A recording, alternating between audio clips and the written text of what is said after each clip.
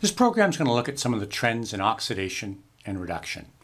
I want to begin with the halogens over on the right-hand side of the periodic table, group number 17. I have them presented here. One thing you'll notice about our halogens is this particular number here. This refers to the electronegativity of our elements. And we can see here a pattern that fluorine has a tremendous tendency to gain electrons versus iodine further down in the periodic table with less of a tendency to gain electrons. Generally speaking, nonmetals tend to gain electrons.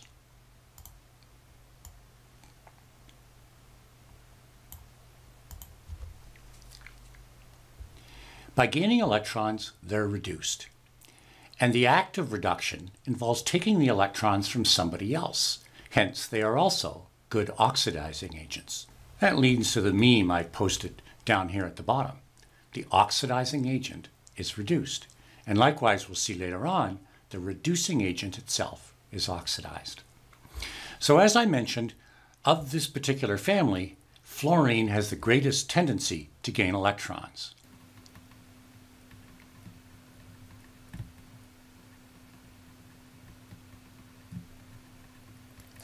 That makes fluorine the strongest oxidizing agent.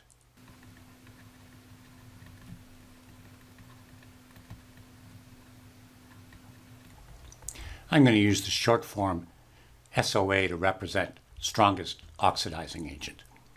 Further down the table, as we move to iodine, it's least likely to gain electrons.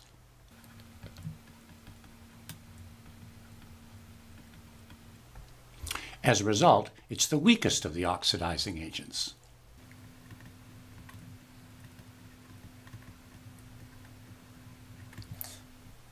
So we can see here a general pattern. As we move up the periodic table, we move from a weak oxidizing agent to a strong oxidizing agent. Let's take a look at how this can be employed in predicting the products and whether or not a reaction can occur. Here I have aqueous chlorine, so here's the Cl2, a chlorine bonded to a chlorine, sharing an electron, and potassium iodide, an ionic solid dissolved in the water. So there would be potassium ions and iodide ions.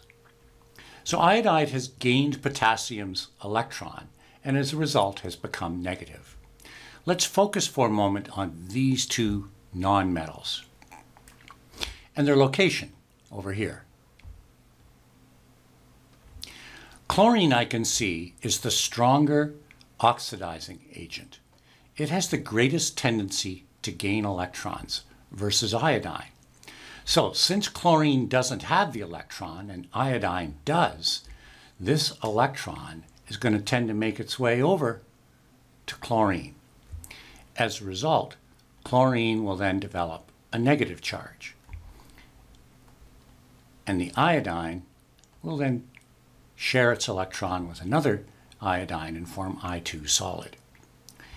Also present in this mix is the potassium ion, which we call a spectator ion.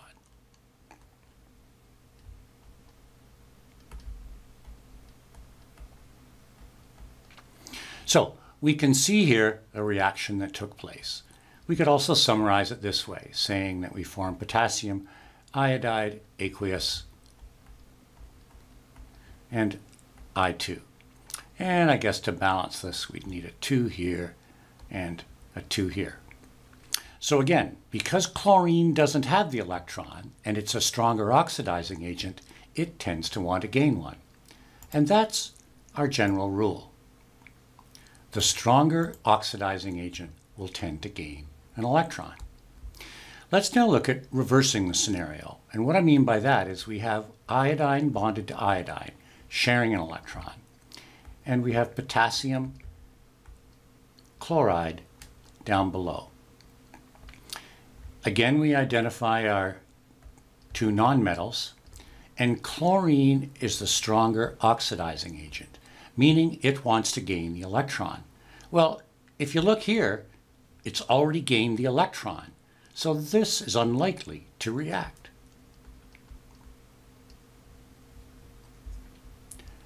Let's move over to the other side of the periodic table now, where the metals reside. Here I've presented a small list of metals in what we call an activity series.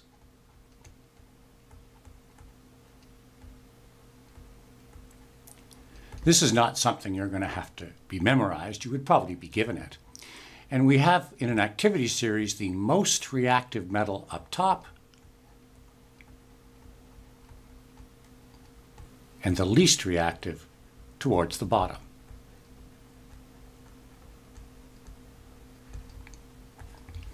Now, what do metals tend to do? In order for metals to become stable, they tend to lose electrons. The act of losing electrons means they like to be oxidized. And since they like to be oxidized, they are therefore giving their electrons to somebody else, and hence act as reducing agents. In a similar fashion,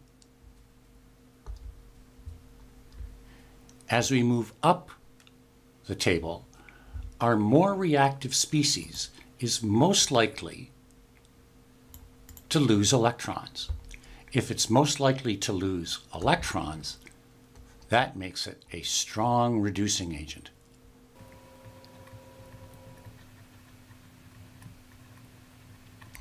Which I'll use SRA to represent.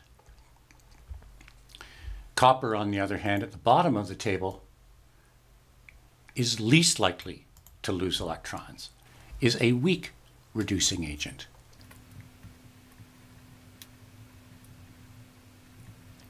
So we have a similar pattern, except a strong reducing agent is up here and our weak reducing agent at the bottom. So in these particular reactions, we focus on the metallic part of the species. So we have zinc and copper. From my table, let's locate them. Zinc is higher up. Zinc is a stronger reducing agent, and therefore the stronger reducing agent is most likely to lose its electrons. So here's my strip of zinc. These are in a metallic bond with each other, sharing electrons.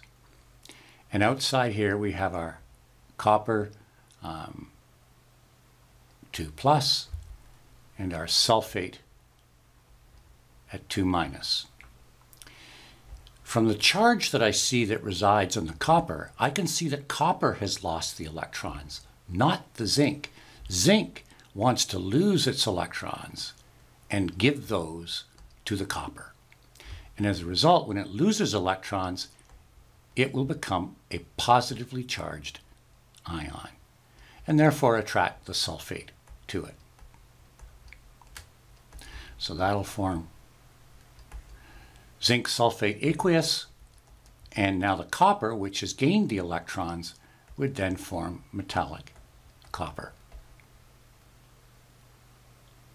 And to balance this one, I believe we're already balanced. So that's what we would see happening in this particular scenario. Let's reverse it again.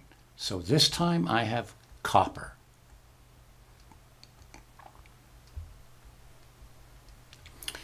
Here would be my zinc with its 2+ and the sulfate with its 2-. Again, let's identify our two metallic substances. Zinc is the stronger reducing agent. It wants to lose electrons. Well, it already has. If it has a 2+ charge, it's already lost electrons. So in this scenario, we are going to see no reaction. Let's employ this idea in a question. In this question, we're dealing with 3 unknown metallic substances. And we're told in some scenarios and combinations they react and others they don't. So let's begin with number 1. X and Y are my metallic substances. I can see here that there was a reaction. And I know that a reaction occurs if a stronger reducing agent gives away its electrons. So the electrons are going to be given to substance Y. So if I make a brief table here with my strongest reducing agent at the top and my weakest reducing agent at the bottom, I know that X must lie somewhere above Y because it must be the stronger reducing agent here in order to see this reaction. In the second scenario, again I identify metallic substances, there was no reaction. That would indicate to me that Z here is the stronger reducing agent. It's already lost its electrons and therefore doesn't need to react. So Z must lie above Y, which would put it either in this location or in this location. Let's go to the last reaction. Z reacts with X. That makes Z a stronger reducing agent. It must lie above X. So that's going to put Z up top. So if I'm going to list my metals now from the strongest to the weakest, I would go Z is stronger than X is stronger than Y. So that's it. Don't forget that reducing agents like to be oxidized, and oxidizing agents like to be reduced. Thanks for watching.